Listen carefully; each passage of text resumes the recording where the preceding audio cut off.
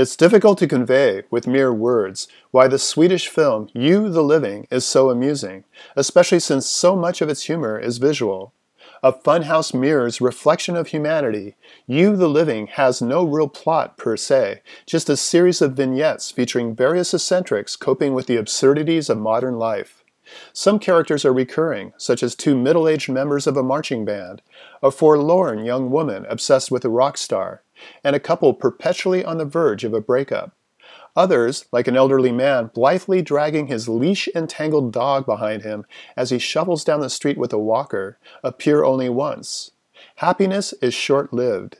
An attendee of a dining hall celebration is having a good time until his son phones him for money. A businessman is excited about closing a deal until his wallet is stolen.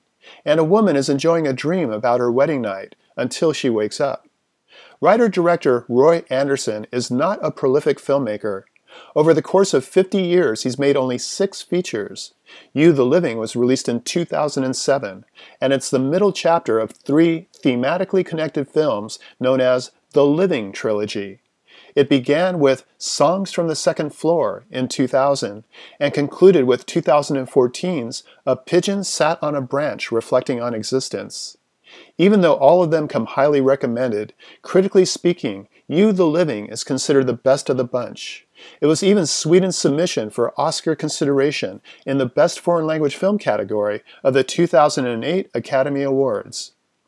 You the Living is a showcase for the distinctive aesthetic Andersson carefully honed while directing over 400 commercials. He shoots from a distance without cutting or moving the camera. His compositions are impeccable. Some scenes are indoors, some are outdoors. There's even an amazing bird's-eye view of a city.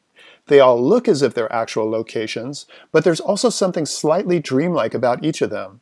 That's because virtually every setting is a carefully engineered construct within Andersson's Stockholm studio.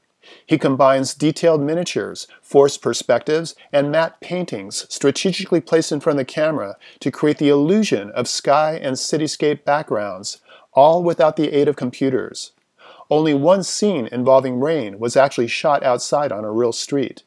The entire production is a marvel of set design, reminiscent of the faux city Jacques Tati constructed for his 1967 masterpiece, Playtime.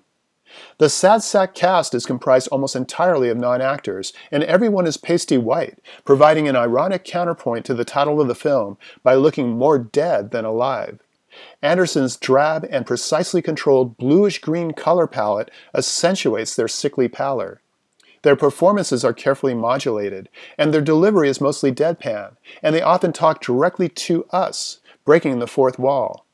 A complete lack of close-ups keeps us at an arm's length emotionally, inviting us to observe rather than empathize. It's a bit like looking in on a people-populated ant farm. You the Living won't appeal to everyone, especially those that don't have a taste for wry humor. But if you're brave enough to take the red pill and enter Andersson's Matrix-like world, you can look forward to a viewing experience quite unlike anything else. For Kioskides Film Gang, this is Paul Koneski.